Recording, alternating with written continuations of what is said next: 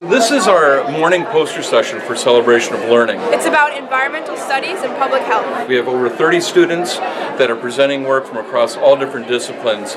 It's about biodiversity and watersheds. It's about civil society's role in environmental policy. Really a chance for the students to really engage and talk about their work. They've been working on these projects oftentimes for over a year. Poster sessions like this are extremely common in professional conferences. What we're seeing is that more and more organizations are engaging in having conferences that involve this kind of poster talk, and this, again, really does give the students the practice for doing that. It's about number sense. Headwater jurisdictional determinations. It's about complexity of thought and religiosity. It's about modeling Ebola virus. It's about mindful farming. I'm faculty. I love this opportunity. This is about building better communities. If you think this is interesting, come back next year.